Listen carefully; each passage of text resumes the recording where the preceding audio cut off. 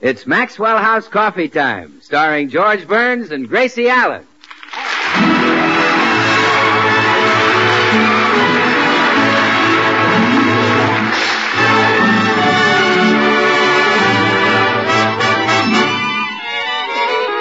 With yours truly, Bill Goodwin, and the music of Meredith Wilson and his orchestra. For deep down laughs and listening enjoyment, it's George and Gracie. And for deep down coffee drinking enjoyment, it's Maxwell House, with extra flavor in the blend because of choice Latin American coffees skillfully combined. Extra flavor in the cup because Radiant Roast develops the full flavor of every coffee bean. And the result is that today more people buy Maxwell House than any other brand of coffee in the world.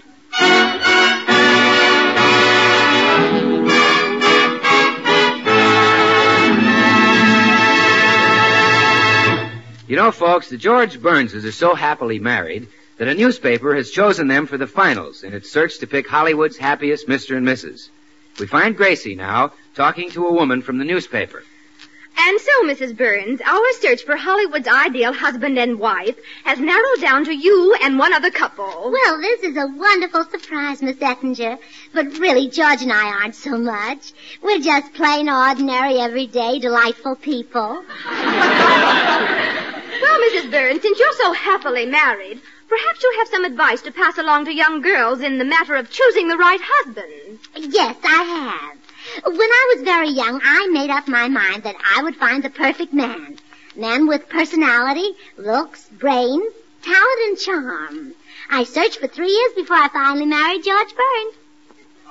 Then your advice to young girls would be? Do just what I did. Give up the hopeless search and marry the man you love. And what is your recipe for staying happily married? Well, personally, I try to observe the mistakes that other wives make and avoid making those mistakes myself. What kind of mistakes? Oh, now, for example, I've seen women ask their husbands for $10 to pay an installment on the radio, and then take that money and buy a hat with it. How true. Well, if my husband gives me $10 to pay a radio installment, I pay the radio installment. If I need a hat, I use the rent money. I see. I can get a much better hat that way. I understand how using the rent money gets you a better hat. But does that make your husband happy? Oh, yes, he loves to move. Well, Mrs. Burns, isn't it difficult to maintain a career and a home at the same time? I mean, isn't it drudgery to come home from the studio and have to cook dinner? Miss Ettinger, if you were cooking for the one you love, would you call it drudgery? No, I guess I wouldn't. Well, neither does George.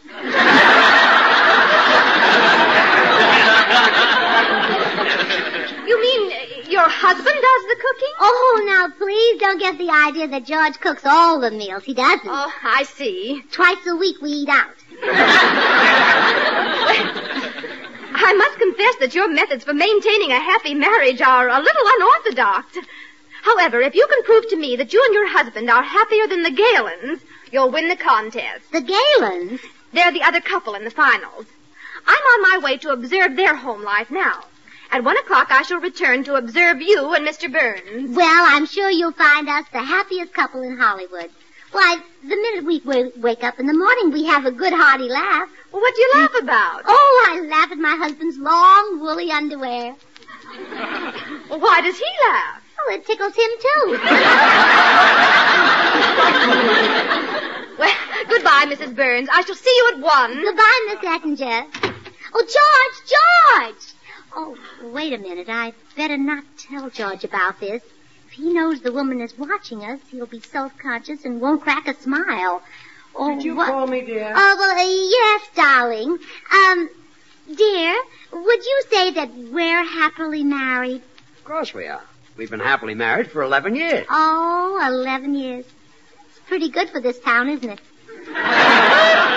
You bet.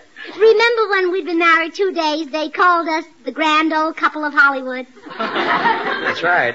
Our marriage has been successful because we realized that married people have to give up certain things. Remember how I asked you to give up betting on the races? Yeah, and I gave it up. You certainly did. And remember how you asked me to stop buying so many hats? Yep. You gave that up, too. certainly did. Yes, you're a wonderful husband, George. I was lucky to get you. In fact, I guess I'm one person who was lucky at cards and lucky in love, too. Really? Yes. Whether it was poker or marriage, I got the pot. Thanks, kid. Oh, I didn't mean that the way it sounded. I meant that you're a prize, not that you have a pot. I see. I love you, darling, and I'd love you just as much if you didn't have one. Thanks again. Do you love me as much as I love you? Of course I do. Well, I'd like to hear you say, darling, I love you. Okay. Darling, I'd like to hear those things, you know. All right. Darling, you can't just take them for granted. Okay. I want to hear you say that you love me. Darling. Just 4 little words. Darling. But it means so much to us, Bill. Darling. Yes, sentimental. Gracie. Yes? Darling, I love you. Now, you see, that wasn't hard, was it? Say it again. Darling, Who likes to hear those things, you know? I'll try it again tomorrow. Yes. Oh, good morning, folks. Oh, good morning, Meredith. Meredith, do you realize that George and I have been happily married for 11 years now? 11 years? Mm-hmm. Gosh, have you been married that long, Gracie? Yes, I have, Meredith. 11 years. Half my life. Gracie, you were not 11 when you married me. If you were under 18, you would have needed your mother's consent. And believe me, that we didn't have. Did your mother dislike George, Gracie? Well, I wouldn't say she disliked him. I'd say she sort of despised him. The feeling was mutual. You know that place in the wedding ceremony where the man says, if anyone can show cause why these two should not be married, let him speak now? Yes. Well, Mama got up and filibustered.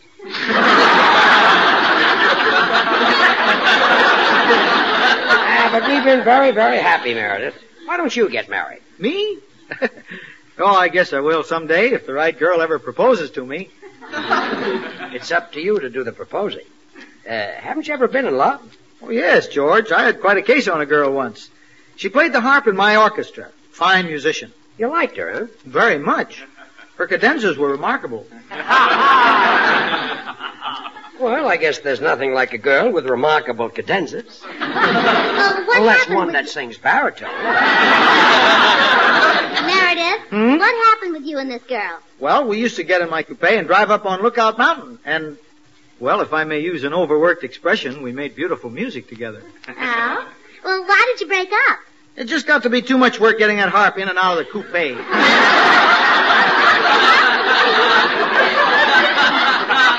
Meredith, you're a ball of fire. Look, why didn't you drive up on Lookout Mountain without the harp? That was all she could play. Oh, Meredith, you really should find a girl and propose. To show you how wonderful married life is, look at George and me. 11 years without a single quarrel. Well, we had one little quarrel once, didn't amount to anything. No, I don't believe we've ever quarreled, dear. Well, I think we have, darling, a little tiny No, quarrel. precious, we haven't. But I remember it was George, nothing. we have never quarreled. But I remember you fussing at me. I have never raised my voice to you, but never. Well, answer me, have I? Well, Well, don't you dare talk back to me. talk back to you if I want to. No, you won't. Now apologize. All right, I apologize. Admit I was right. You were right, you were right. Oh, you see, Meredith, I was right. 11 years without a single quarrel. That's remarkable. Come in. Hi, Burnses. Well, hello, Meredith. Hi, Bill. How are you? What's Well, new? congratulations are in order, Bill. George and I have stayed happily married in Hollywood for 11 years. Well, congratulations, Thanks. Gracie. 11 years. Mm-hmm. Gracie, let me look at you. You know, it just doesn't seem possible that you've been married that long. And George, let me look at you. Only 11 years, huh? Never mind, comedian. You're another guy who ought to be thinking seriously of marriage. Who, me? Yeah, he's right, Bill. You and Meredith should get married. You think we'd be happy? You know what she meant. Get yourselves wives. Marriage is the healthy, happy state of living.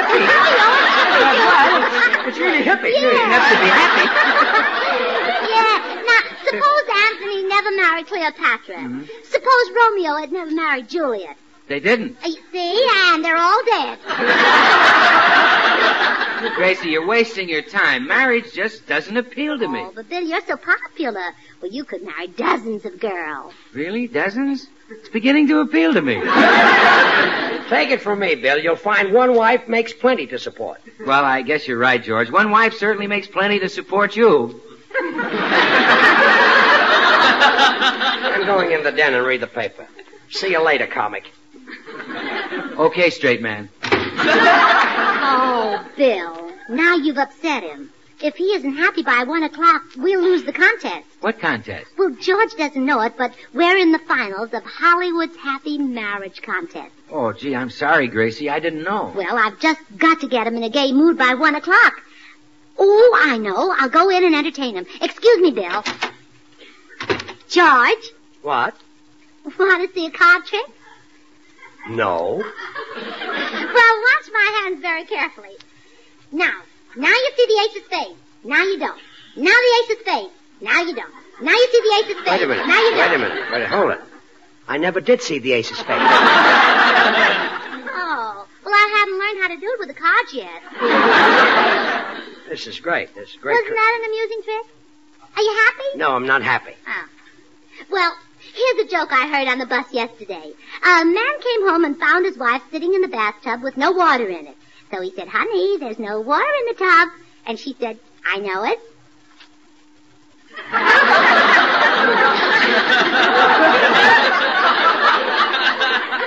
That's the joke you heard on the bus? Uh-huh. That's the whole joke? Yeah, well, George, you're not laughing. Is that the entire joke? Well, there must have been more, but I had to get off at 3rd and Vermont. Gracie. Are you happy? No, I'm not happy. Oh, George, you're very difficult. I'll try another card trick. Think of a card. Oh, no. Ace of spades.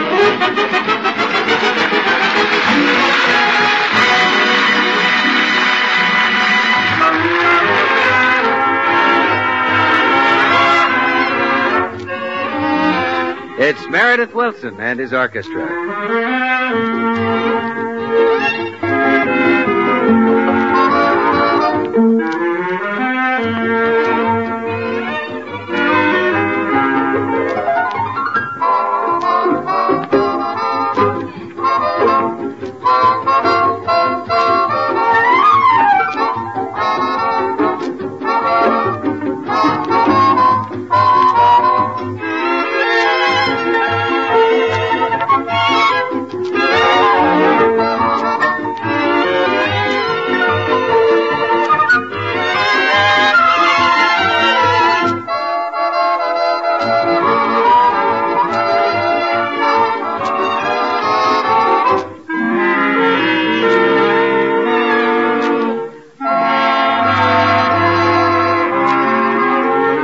Say, Meredith, when I heard you rehearse that tune you're playing, I thought what a lot of pleasure it's bound to give many people. Well, Bill, On the Oregon Trail is not only pleasant listening, but it must recall for a great many families legends and stories of an important part of our early American scene. Yes, for tales have been passed from generation to generation about how the ox teams plodded through that country of scenic wonder.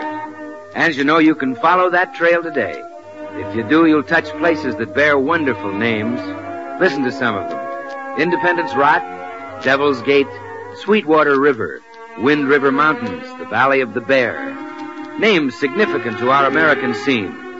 And I can't help thinking, too, that in so many homes today, there's another name that's become a part of our American way of life. Maxwell House, a coffee of true distinction. For in this nation of coffee lovers, Maxwell House is bought and enjoyed by more people than any other brand. You see, Maxwell House experts skillfully blend these choice Latin American coffees. Manizales for mellowness.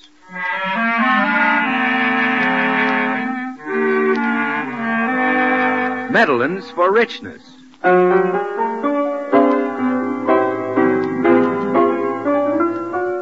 Other choice Latin American coffees for vigor.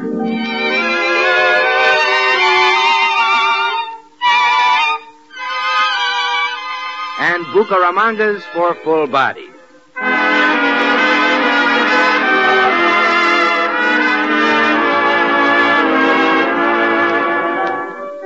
The result is coffee so full-flavored and richly delicious that north, east, south, and west, the name Maxwell House is synonymous with the phrase, good to the last drop.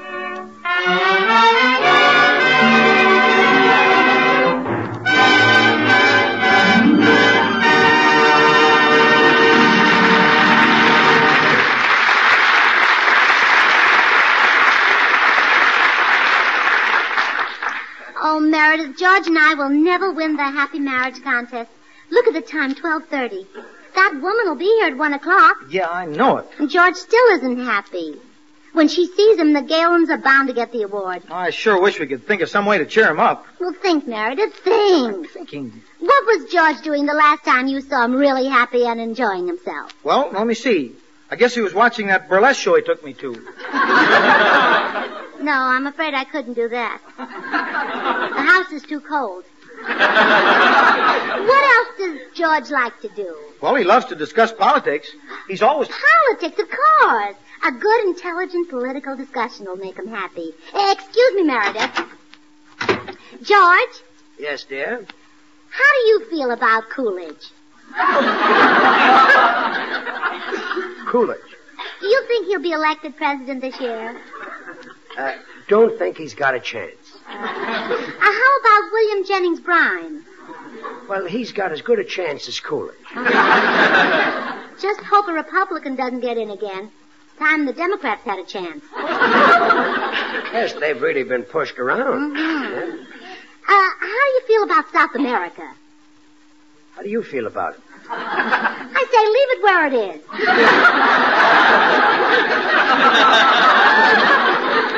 Yeah, let's not move it. It's heavy.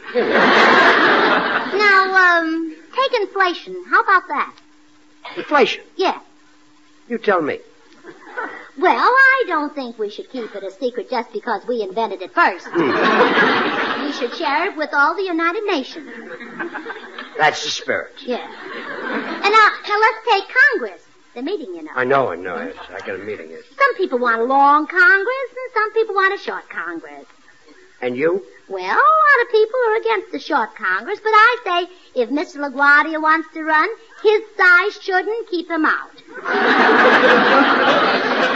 Fair enough. Mm-hmm. And then take the poll tax. I'm against it. You are? Oh, yes. That's interesting. We're all Americans. Why should people pay a special tax because they came from Poland? Good argument. Yeah. Now, what shall I take next? A powder right out that door. This talk about politics hasn't made you happy? No. Why not? I'm worried about Coolidge's chances. Oh, I'm sorry. Now, run along and let me brood about it. Oh, yes, dear. Oh, poor Cal. Well, did it make him happy, Gracie? No, and I can't understand it. He hangs on Gabriel Heater's every word, and I'm much more attractive. Oh, excuse me, Meredith. Good day, Mrs. Burns. Oh, hello, Mr. Postman. I detect a note of sadness in your voice, and you're usually gay and carefree like me. Well, I have a problem. My husband is unhappy, and we're ended in the happy marriage contest. Oh, is there a happy marriage contest? Yeah, didn't you and your wife enter? Oh, I forgot. I guess your marriage would never win a prize. Not unless I entered my wife in the Golden Gloves. Does she still strike you? Mrs. Burns, 20 years ago, I asked for her hand, and she's been giving it to me ever since. Well, into each life, some rain must fall. Yes, but my wife shouldn't happen even in California. I guess you and I are both married to cloudbursts. Oh, no, George isn't that bad. He's just an occasional drip. Well, compared to me, your husband should be as happy as a lark. Say, that's an idea. Maybe if you tell George how miserable you are, he'll see how much reason he has to be happy. Bring him on. I'll fill his little heart with joy.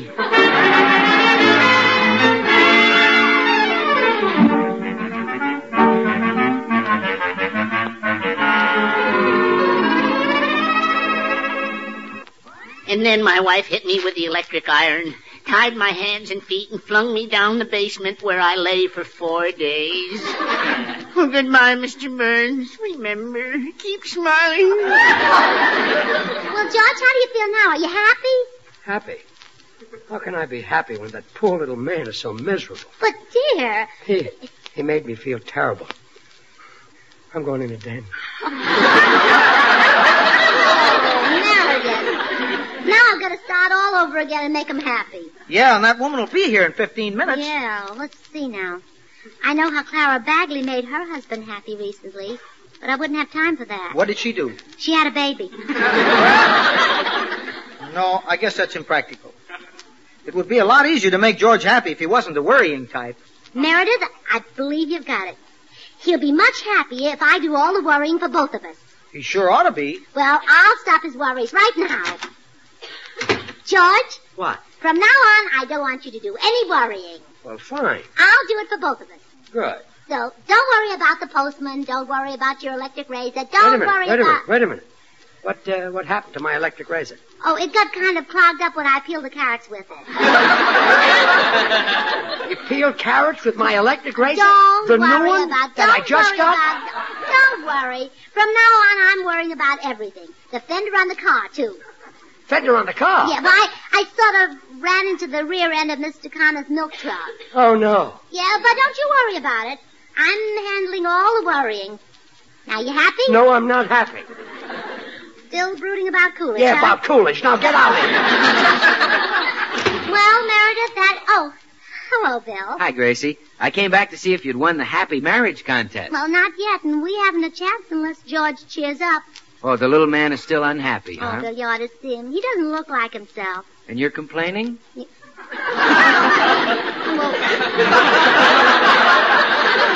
What can I do? That woman will be here to observe us in 5 minutes. Well, you just leave him to me, Gracie. I've got a letter here that ought to do the trick. Oh, good, Bill. He's right in there in the den. Hello, George, old man.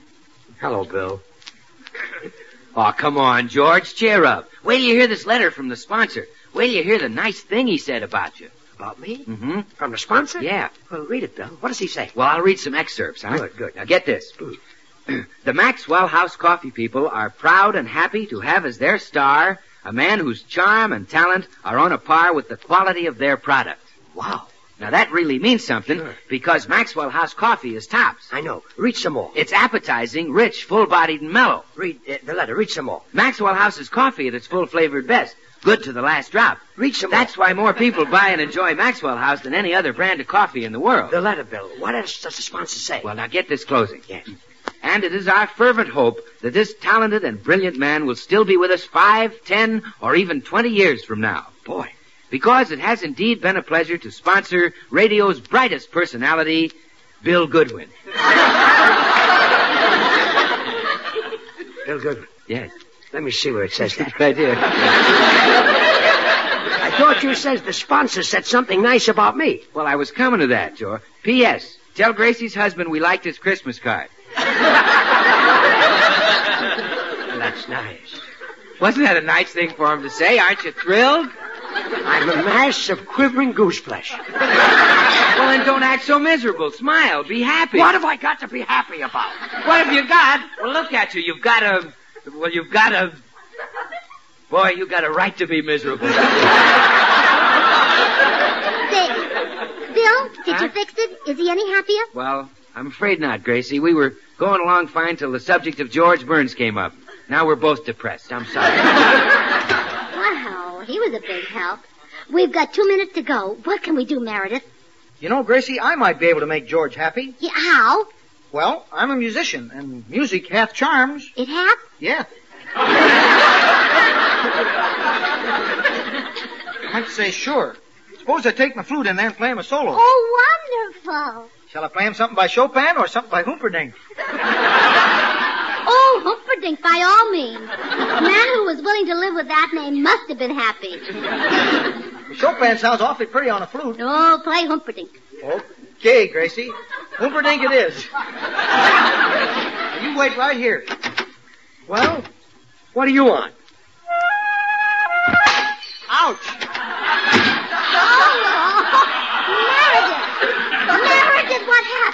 I knew I should have played Chopin.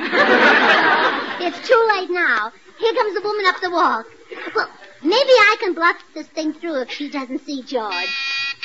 Come in. Hello, Mrs. Burns. Hello. Is this your husband? Oh, no. My husband, my happy husband, is in bed. In bed? Yes, he's so happy he laughed himself sick. All we do around here is just laugh, laugh, laugh. Well, let's have the award, huh? Can't I have any peace in this house? Stop all this cackling. Now, quiet. So this is Laughing Boy. Who's this old bat? Doesn't he say the funniest things? That's my happy husband. Yeah, he's a scream.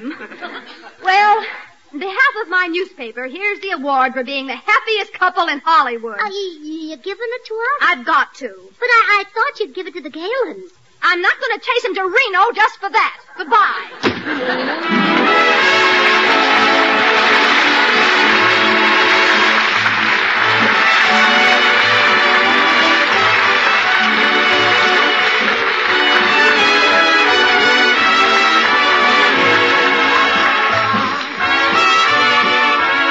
Join us again next week when we'll all be back. George Burns, Gracie Allen, Meredith Wilson and his orchestra, and yours truly, Bill Goodwin. Until next Thursday, then, good night and good luck from the makers of Maxwell House, America's #1 brand of coffee. Always good to the last drop. Gracie, I'm sorry I lost my temper. I guess we really are the happiest couple in Hollywood. Well, sure we are. And that's because you're the boss and I do whatever you say. Oh, I'm not the boss. Oh, yes, you are, dear. Oh, no, I'm not. Yes, you are. No, really, I'm... George, I'm running this house, and when I say you're the boss, you're the boss. I lost my head. Just call me bossy. Oh, that's good. Good night.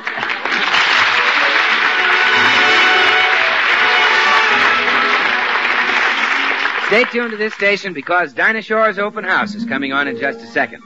Dinah's special guest tonight is Jack Carson. Oh, goody, goody Jell-O pudding tonight. It tastes like Grandma's, only more so. You ain't kidding, that's right. And just as Jell-O's 6 delicious locked in flavors can't be beaten, so the proof of Jell-O pudding's in the eating. The Jell-O twins are hard to find, but keep on looking in your store. When sugar shortages are over, there'll be more. Just a taste of Jell-O pudding or of Jell-O and you know it's the one and only Jell-O.